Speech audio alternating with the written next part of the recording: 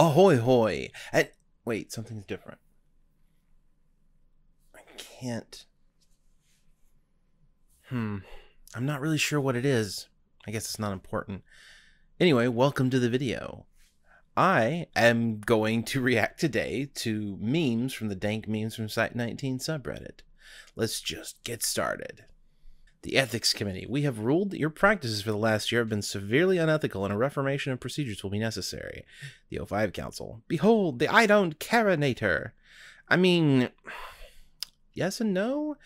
The Ethics Committee can enforce... it's complicated. It depends on the canon you're dealing with. But in mainline canon, the Ethics Committee probably has the authority to direct the O5 Council to do things. And if they don't, then they will probably be found in violation by the remainder of the O5 Council. That's the other half of it. It's all politics, right? So the O5 Council is really the only thing that can sanction the O5 Council, but they all accede to the idea that the Ethics Committee knows what they're doing and should be listened to. So even if they disagree with an Ethics Committee ruling, this is the thing. And this comes up with a lot of the writers too. Like, they don't understand how it's possible for someone to disagree with the Ethics Committee ruling and somehow still vote to enforce it. That's the idea of creating an Ethics Committee. It's not created just for the fun of it. It was created because you know you can't trust yourself to make those decisions. So when they make a decision you disagree with, you either A, help them enforce it anyway, or B, give up on the whole idea of having an Ethics Committee in the first place. There is no middle ground. Anyway, moving on. Dogs according to normal people. Dogs according to weebs. Wait. I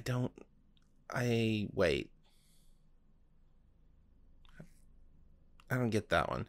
Dogs according to SCP fans. Dogs according to Dado. Fire Spider by Dado. Get Find Dog free. Yeah, alright.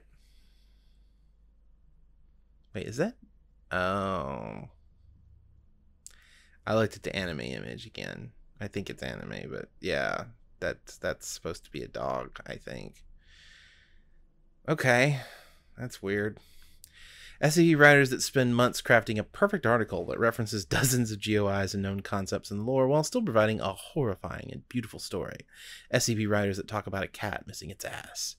I mean, let's be real here. If you spend months crafting an SCP article, I feel like maybe you have taken too much time to work on it, because the minimum quality level in the SCP Wiki is not particularly high. So it's taking months to produce something that could have been fairly mediocre and still successful feels like a waste of time. I'm just saying. And if it is great, I mean, then there is some amazing, like I said, there's some amazing, I've said this before, not to this time around, but I've said before, there's some amazing stuff on the SCP Wiki. Quality level to beyond what you would expect of professional writers, but the average quality level, not super high. You're not hitting, there's not a high bar to hit. It's like practice, I guess, for writing. Like, you're gonna be successful as long as you meet a minimum level of quality, and that's it. Don't do that. Just find a fun concept, write it out, and enjoy yourself. Don't agonize, and then don't agonize afterwards and be like, "Oh, it didn't do so well. I spent all this time on it." Who fucking cares? Who are you? I'm SCP-001. Do you have the slightest idea how little that narrows it down? I think this is I think I even know the original. It's something like, "You killed my father." Or something, like, because this is Blight from Batman Beyond. That's right, I'm old. But yeah, he didn't kill his father. He sent the Jokers to kill his father. Doesn't matter. Not important for this video. But yeah, there's a lot of 001s on the SCP Wiki. A lot at this point. Like, you know, what are you reading? SCP-001. Which one? Oh, the one about godlike power. Which one? Oh, the one where the SCP Foundation realizes that they've royally screwed up. I said, which one? SCP-005 lead researcher being told about SCP-005's anomalous effects. Damn, bro, that's crazy, but I don't remember asking. I love this because of the wordplay involved, and that is all. If you don't get it, I'm sorry for you. It needed to be included. The Foundation. If you contain this anomaly, we might learn a lot from it instead of term the GOC. If it isn't normal, no need to be formal. I don't know. The SV Foundation doesn't do a very good job of, like, they learn from things. Yeah, but then they use that knowledge for nothing. So in the end, what's the difference between them and the, I mean, the problem is we get this idea, and it comes out of a lot of fiction, like television and etc., that as long as somebody is still alive at the end of the story, everything's fine. Reset. It's good, but is it really? Like, you're subjecting people to stuff that's going to give them trauma for forever, even if they do get out, and inherently telling them that they're never going to get out, and the reader as well, that they're never going to get out. So what's the difference between killing something and putting it in a box forever where it will never escape, except it's still alive and essentially being tortured by the fact that it's being left alone with no interactions with other people? It's just, it is maybe tiny bit better, and that's it. And plus, even if, and that's if they do, in some incarnations of the SV Foundation, they don't even bother with doing research. They're just stuck on the, we put it in a box and that's it. Let's move on. And when they do research, when they do research, they, that information is just in the ether. It's filed away in some secret document that no one ever will read.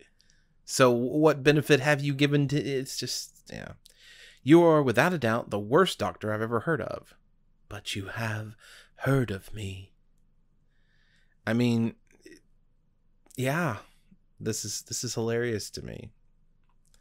I think this is supposed to be the SCP-049-J in a nutshell, and I think it's pretty accurate. Yeah, I'll give you that. That's pretty accurate. The off-site community, trying not to mention Series 1 SCPs or Dr. Bright. It's impossible. I mean, yeah. The problem isn't necessarily, okay, so the problem is this. SCP-001 and Dr. Bright are popular with a certain segment of the fan base that tend to be particularly vocal about it. And that's the only problem. So we get so used to people who just won't shut the heck up about, you know, SCP-049. To give you an example of the one we were just looking at. They just won't. And like, everything they say is 049 based. They walk in as Plague Doctor 69 or 420, whatever, and be like, hey, what do you think would happen if you put 049 up against X other Series 1 SCP? And you're like, well, I don't know, this maybe, this maybe, this maybe, and this maybe. And they're like, okay, cool. So what do you think would happen if you put 049? And they just, every question, every comment they come up with is 049.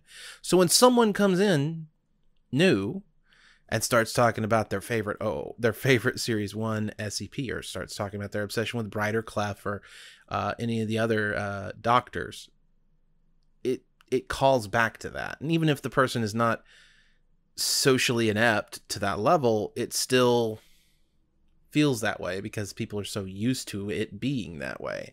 Is it fair? Probably not, but it is what it is.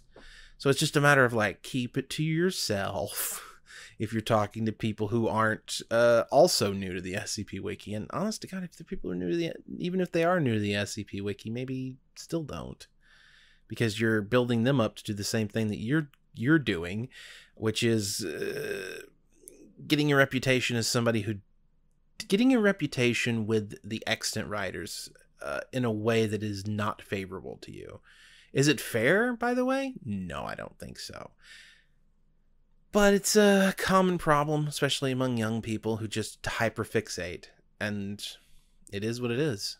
I think hyperfixation in young people is probably one of the, it's like and of course they don't realize that's what they're doing, I don't think, because there's also a certain level of social awkwardness to it. But when you hyperfixate on a particular individual specific topic, not a general topic or talking about a particular thing, or even just having a discussion about a thing, but when you make SCP-049 is not a personality, Carl. That's all I'm saying. Anyway, that's it. Thank you very much for watching. If you enjoyed the video, please scroll down and hit the subscribe button, and then hit the notification bell so you're notified when I upload new videos.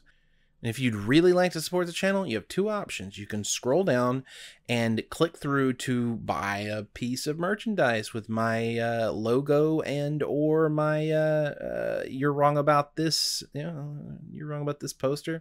There's a "You're Wrong About This" shirt. You're wrong about this mug. You're wrong about this hoodie. Get what you'd like. I've been thinking about putting out a "You're Wrong About This" face mask, but I can't get around. I can't figure out how to make the design myself. My other stuff was made by someone else, and I'm trying so hard. It's not in my bailiwick. It's not in my wheelhouse. It's just not. It's not in my wheelhouse. It's just not. I'm not good at arting. Anyway. And then if you don't want to buy something, you can always just head on over to patreon.com/DCimmerian and pledge at any level like everybody here on the screen already has, including Dr. J Redacted and Sinjariki, who have both pledged at $100, and Morgan, who has pledged at $40. It's nice to know that I'm not alone out here, and I will see you all again on Thursday.